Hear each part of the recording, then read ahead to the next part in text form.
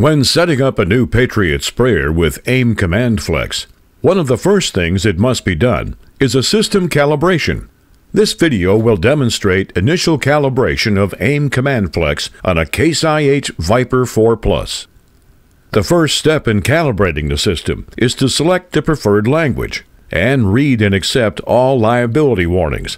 If you do not agree to the liability warnings, you will not be allowed to operate the system. Next, the Viper 4 Plus will detect a new hardware configuration. Touch OK to continue, and name the new configuration. This is for your records and can be named anything. We suggest SPS sprayer. Select self-propelled for the machine type. Next, a name will be given to the machine. Again, this can be anything. However, we suggest the model number of the machine. If the Viper 4 Plus will be moved between machines in a fleet, each will need its own unique name. For example, machine model number -1, 2, or 3. The next steps are to select the appropriate values for the machine on which the system is installed. Type should be applicator. Subtype will be sprayer. Manufacturer will be case. And then select your model from the drop-down menu and touch OK. Doing so will display several boom configuration options. Do not select your boom from this screen. Leaving all of these boxes unchecked, touch OK. From the General Information page, touch the blue arrow in the top right of the screen. This will display preloaded machine measurements and must be verified to ensure system accuracy. Touch the blue arrow again to display the equipment page.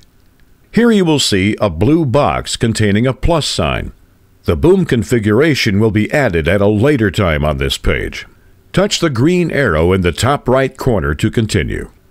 Next, AIM command flex must be configured through the virtual terminal, or VT. Touch the VT area of the screen. This displays the configuration summary screen. To configure, touch the calibration wizard box at the bottom of the screen and touch the check mark.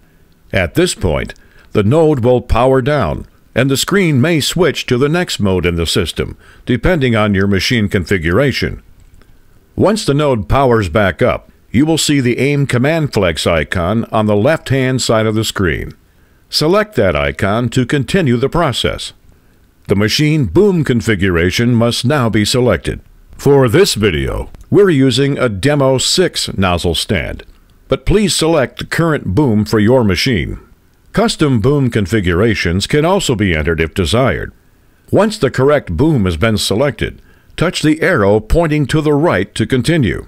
The system will determine the number of nozzle control valves, or NCVs, that are installed on the machine. If the numbers shown are correct, touch the arrow pointing to the right. If not, retry or skip nozzle setup can be selected.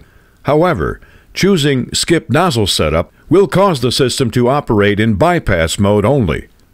On this screen, both the NCV and bypass tip sizes will be entered.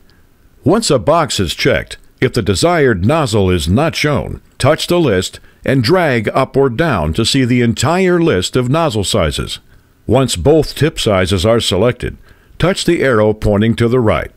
Press the arrow again to allow the system to auto-index the NCVs on the boom, starting on the left and then indexing on the right.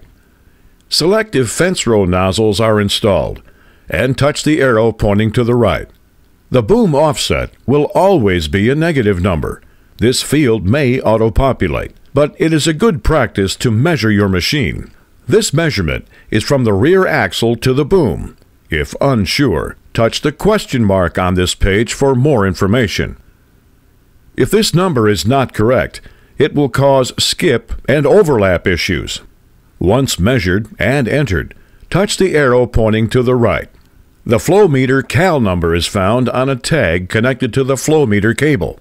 The flow meter is located on the right-hand side of the machine, next to the battery box. Enter this number as it appears on the tag, and touch the arrow pointing to the right, thereby finishing calibration of AIM command flex. The last step to completing the configuration process is to add the boom created in the VT area to the machine profile. Touch the machine on the left side of the screen you should notice the boom is red, indicating that it has not been configured properly. Select the pencil and paper to edit the selection. Touch the garage icon near the middle of the screen, and with the machine highlighted in blue, touch the Edit icon once more. Proceed to the last tab and touch the blue box containing the plus sign. The boom created in the VT area will now be added to the machine profile and should appear as it does here.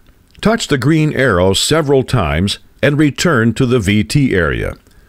You're now ready to test the system and ensure the configuration process was done correctly.